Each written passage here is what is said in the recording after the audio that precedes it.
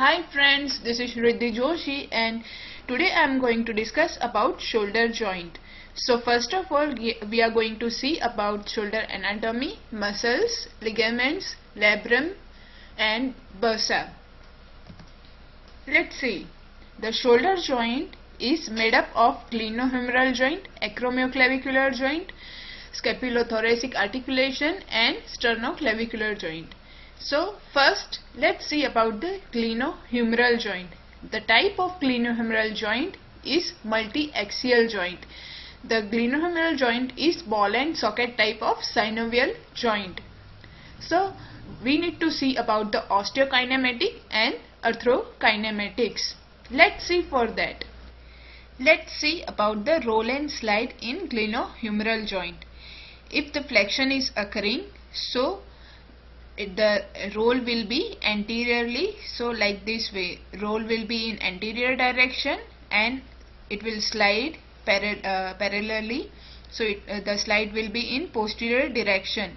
If extension is there, so it will roll posteriorly. If extension is there, so roll posteriorly and slide anteriorly. If horizontal adduction, so rolling anteriorly, sliding posteriorly. If abduction is there, so your hand is moving away. So same way like extension, the roll will be in posterior direction, roll will be in the posterior direction and your slide will be in anterior direction. Slide will be in anterior direction. In abduction, the roll will be in superior direction and adduction, the slide will be in inferior direction, this inferior direction. If internal rotation is going on, so roll will be anteriorly and slide will be posteriorly. In external rotation, roll will be posteriorly and slide will be anteriorly. Let's see how about the arthrokinematic of glenohumeral joint. So in arthrokinematics, the joints are moving. So either it is rolling, sliding or gliding. Let's see in this diagram. This is roll, this is glide and this is spin.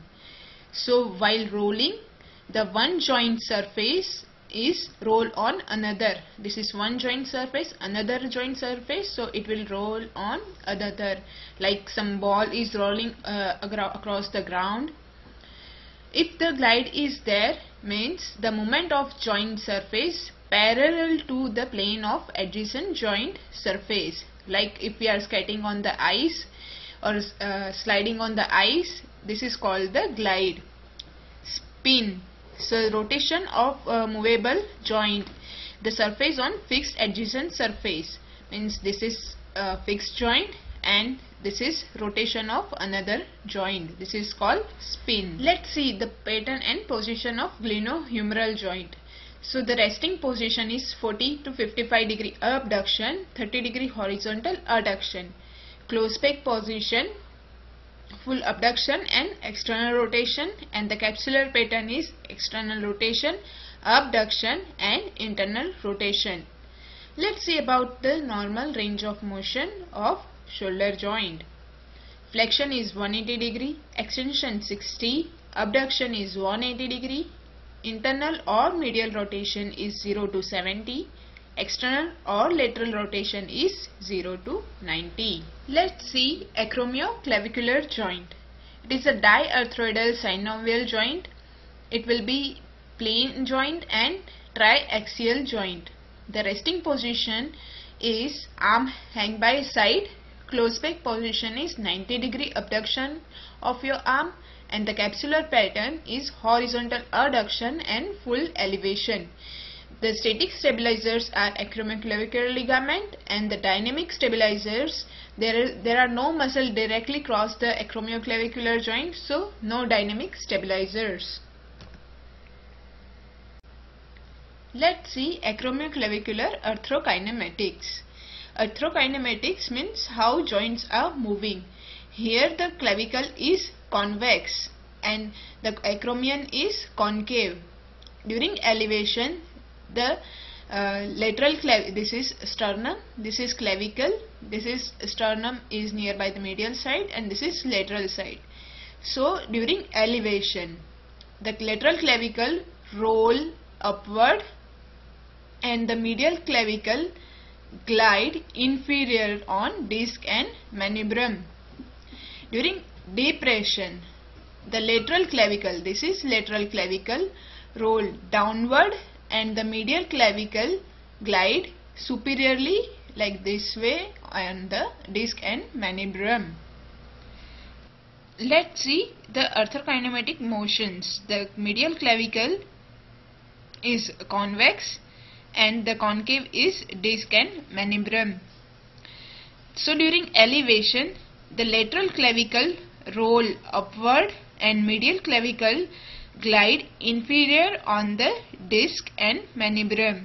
During depression, the lateral clavicle roll downward and the medial clavicle go upward or superiorly on disc and manubrium.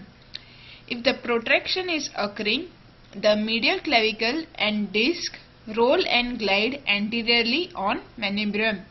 The medial clavicle and disc both glide, roll anteriorly on manubrium. If retraction, exactly opposite, medial clavicle and disc roll and glide in posterior on manubrium. The static stabilizers of sternoclavicular joint are ligaments, interclavicular and the costoclavicular ligaments, interclavicular ligament and costoclavicular ligaments. And dynamic stabilizers, here no muscle is crossing, so no dynamic stabilizers. Let's see about the muscle action of shoulder joint. So first is flexion. We just need to remember ACPB means anterior deltoid, C means coracobrachialis, P means pectoralis major, B means biceps brachii. Extension, just remember LPT means L, and as we are PT, just remember PT. So latissimus dorsi from L, P means posterior deltoid, T means teres major. Abduction, just remember MS surgeon or MS. So middle deltoid and supraspinatus. Adduction, lady between two major means teres major, pectoralis major and latissimus dorsi.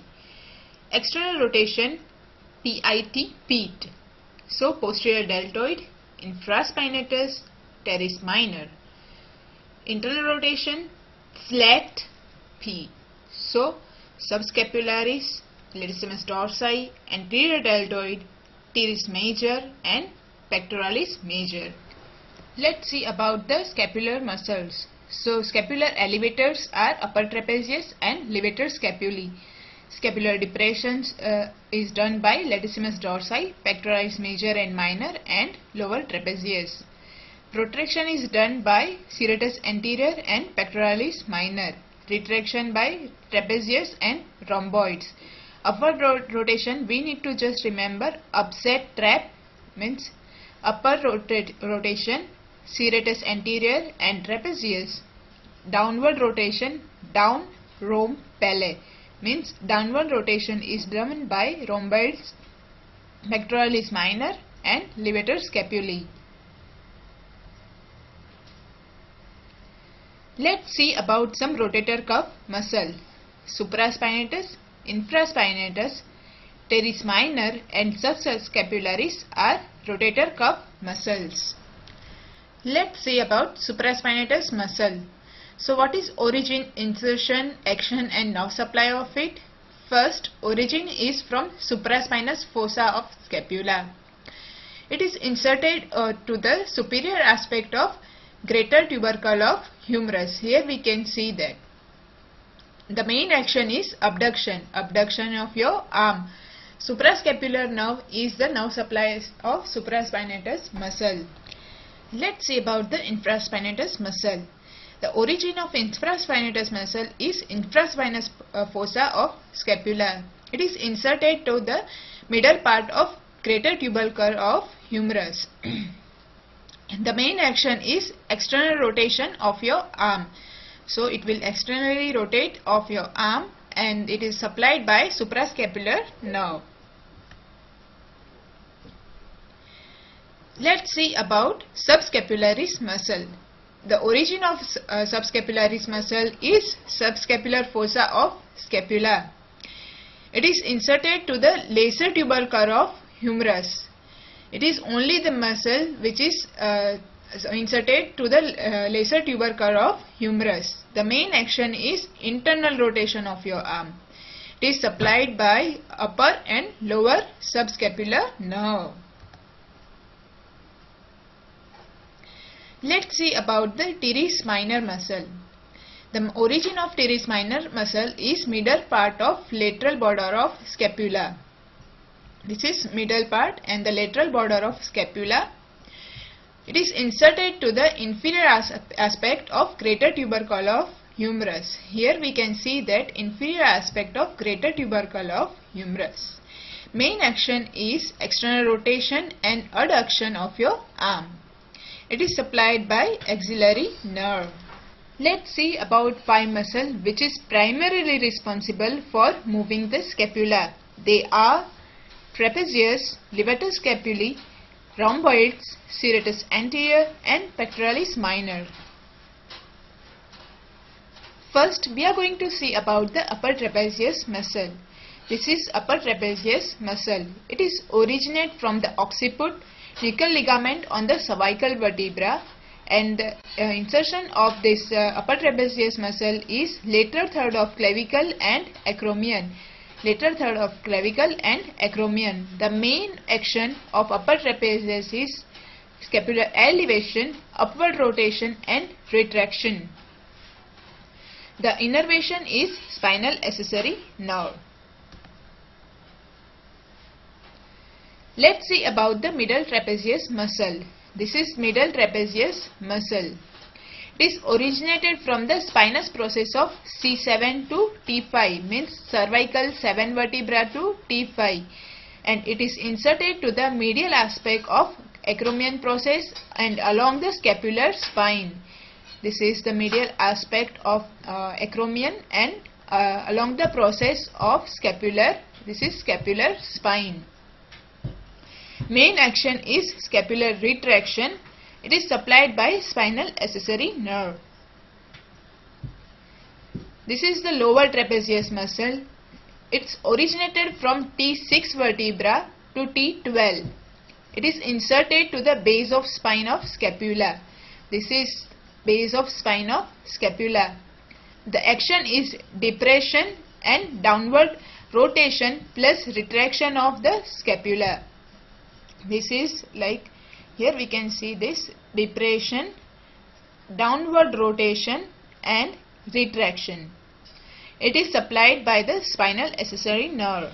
Let's see about the levator scapulae muscle. This is levator scapulae muscle. It is originated from the transverse process of C1 to C4 vertebra, means cervical 1st to 4th vertebra. It is inserted to the vertebral border of scapula and superior angle and base of spine. The main action is elevation and downward rotation of scapula. Elevation and downward rotation of scapula. It is supplied by dorsoscapular nerve. Let's see about the rhomboid major and rhomboid minor muscle. This is blue one is minor and this is major muscle. So it is originated from the nuchal ligament. The rhomboid minor is originated from C7 to T1, and the major muscle, rhomboid major, it is originated from the spinous process of T2 vertebra to T5 vertebra. It is inserted to the vertebral border of scapula from base of the scapular spine to inferior angle of scapula. Base of spine to inferior angle of scapula. Main action is scapular retraction, elevation and downward rotation. It is again supplied by dorsoscapular nerve. Let's see about serratus anterior muscle. It is originated from external surface of lateral first 9 rib. This is external surface of lateral first 9 rib. The main insertion of serratus anterior muscle is vertebral border of scapula near the inferior angle.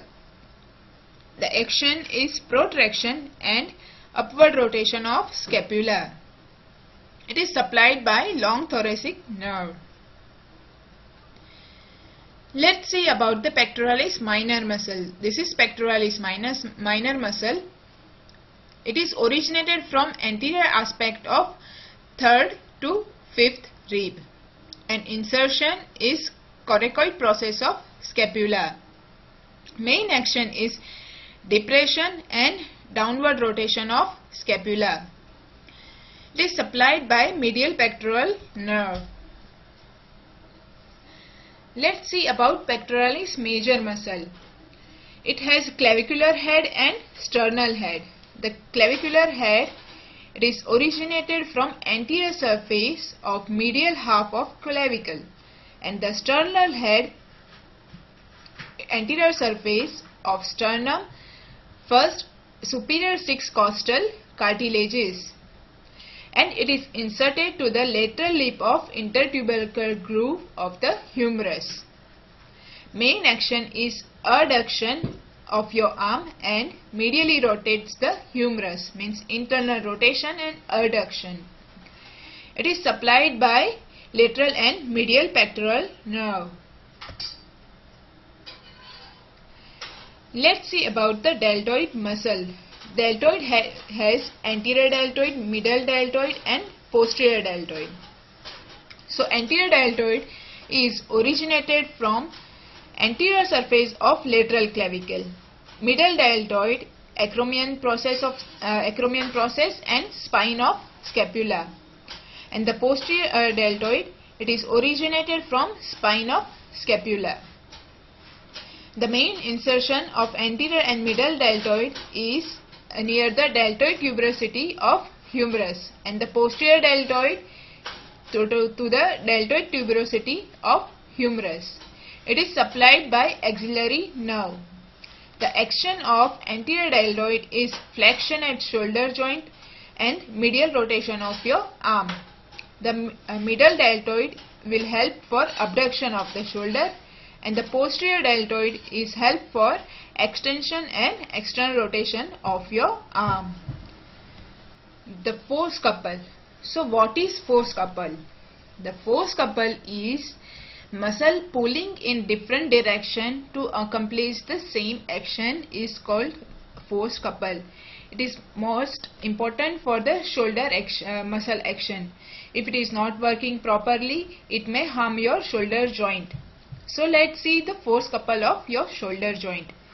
So upward rotation of the scapula. The upward rotation of scapula is done by upper trapezius. This is the upper trapezius which pulls up, lower trapezius which pulls down, and serratus anterior. This is serratus anterior which is pulled outward. Downward rotation of the scapula, it's done by pectoralis minor muscle which is pulling down, rhomboid muscle which pull in, and levator scapulae which pulls up.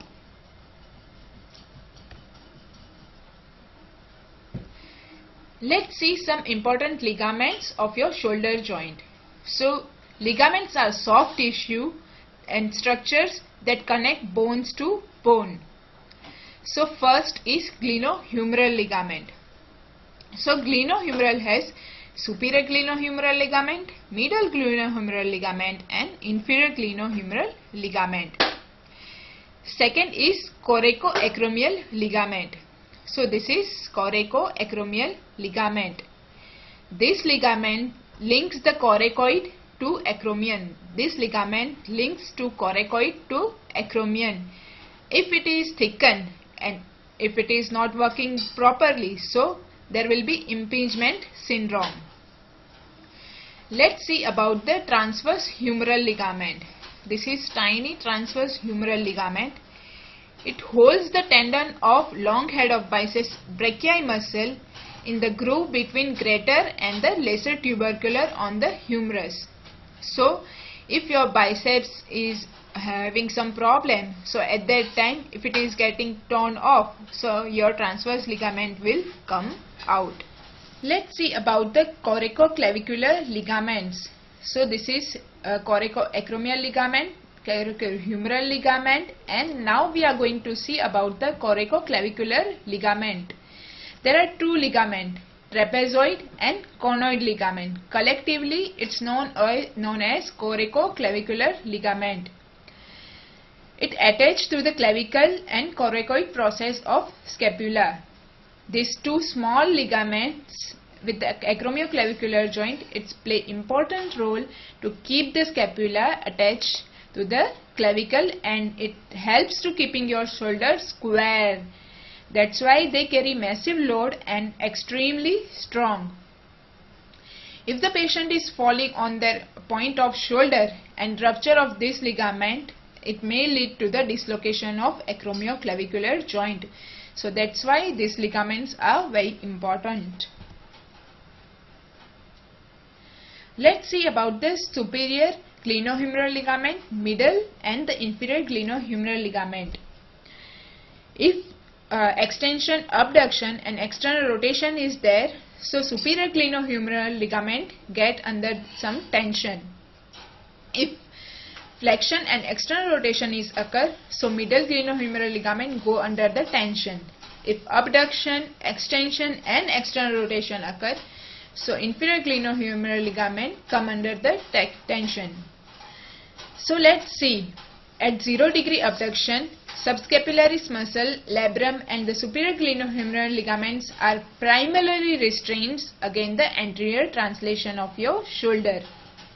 That means the subscapularis muscle and the superior glenohumeral ligaments, they are working good, so they are primarily restrains your anterior translation of the humerus.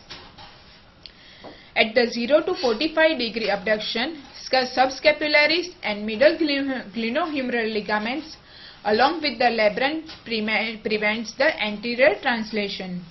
And if the greater than 90 degree abduction is there, this is the most common position for anterior dislocation of your shoulder. So anterior fiber of inferior glenohumeral ligaments are primarily restraints for anterior translation, and they prevent the anterior dislocation at that time.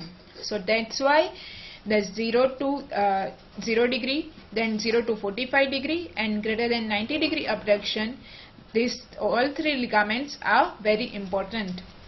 Let's see about the shoulder bursa. So what is bursa? It's a fluid-like sac and function is to decrease the friction between two surfaces that move in different directions. This is subacromial bursa, subdeltoid bursa and subcoracoid bursa. The subdeltoid and subcoracoid bursa are collectively referred as subacromial bursa. This one, subacromial bursa. So which one are collectively known as subacromial bursa? Subdeltoid and subacromial are known as subacromial bursa because they are continuous in nature. The subacromial bursa is one of the largest bursa in the body, and it provides two smooth serous layers, one of which adheres to the overlying deltoid muscle and other is to the rotator cuff lying in beneath. The bursa is also connected to the acromion, greater tuberosity coracoacromial ligament. As the humerus elevates, it permits the rotator cuff to slide easily beneath the deltoid muscle. Next is subcoracoid bursa. This is subcoracoid bursa. This one. It is located under the coracoid process. Subscapular bursa. This is located between subscapularis muscle tendon and the anterior neck of scapula. and it protects the tendon as it passes under the coracoid process. Thanks for watching, and for future videos, don't forget to subscribe. If you have any doubts related to topics in physical therapy exams, please let me know in my comment section so I can make a series of the videos on that. Till that time, stay positive. Bye bye.